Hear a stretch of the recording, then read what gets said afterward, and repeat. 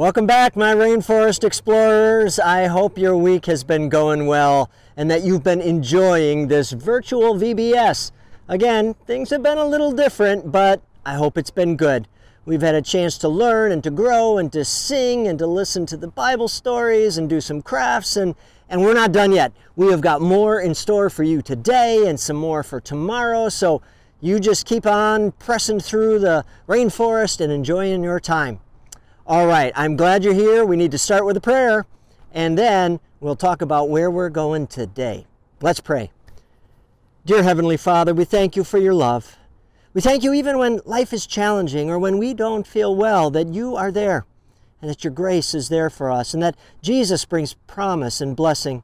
So help us, Lord, be with us, bless our day, bless our time, bless our learning, and help us, Lord, to then live faithfully as your people in thanksgiving for all that you do and the promises you have made.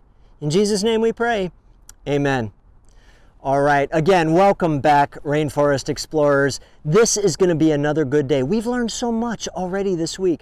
We've learned about God keeping his promises, just like he did to Noah. We've learned about the loving direction that God gives us, this loving God who shows us the way of how to live and gives us his commandments and all of the Word of God so that we can have, where is it? I got one here. We've got the Bible and everything that he reveals to us and all that we can learn and know. And God is there and he loves us, and that's great. But it's more than that. It's not just a bunch of things we're supposed to know and do. We learned yesterday about Jesus, who is with us and calls us and invites us to follow him. He's our Savior, and he is the one that is talked about here in the Bible.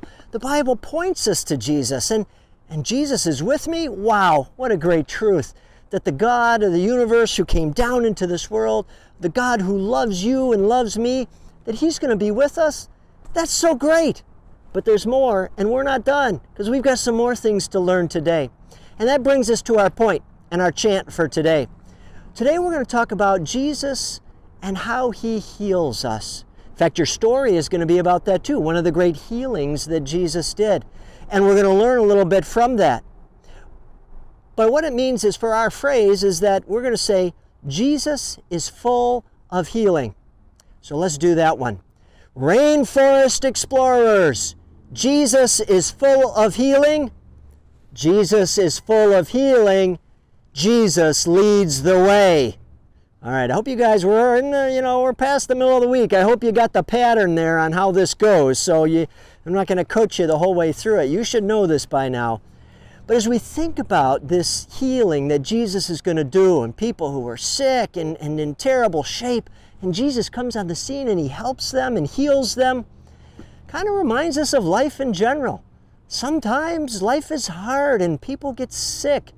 We know that we are weak, and sometimes we need medicine. Sometimes we have to go to the doctor. Sometimes people we know or love may even die from sickness, and then they go be with Jesus, but we miss them here. It reminds me of a Bible verse from 2 Corinthians chapter 4. It says this: "We have this treasure in jars of clay to show that the surpassing power belongs to God and not to us." It's kind of a tricky verse, and it's a little hard to understand, but it talks about a treasure in jars of clay. The treasure is God's presence and God's promise and his Holy Spirit that's with us, but we're still really weak. Sometimes we get sick, and oftentimes we need help. And so we have this great treasure from God himself, but it lives in like a clay jar. Clay jars are not very impressive, and they're not very strong. You drop them on the ground, they shatter into 1,000 pieces. But nevertheless, these weak, unimpressive clay jars are filled with God's love and God's mercy and God's power and the Holy Spirit who lives in us, and Jesus who's with us, and all of these great gifts and promises that we have. And so that's an important thing to remember. The next time you might get sick, remember that Jesus is there and we can pray to him. We'll talk more about that at our closing. But right now, let's do a prayer, and then we'll remind ourselves of our point for the day. You pray with me. Dear Jesus, you lead the way. Even when we are sick, and even when we need help. Continue to fill us with your treasure and help us to live as you want. Turn our eyes to Jesus. In his name we pray. Amen. All right, my explorers, let's try this one more time. Rainforest explorers, Jesus is full of healing. Jesus is full of healing. Jesus leads the way.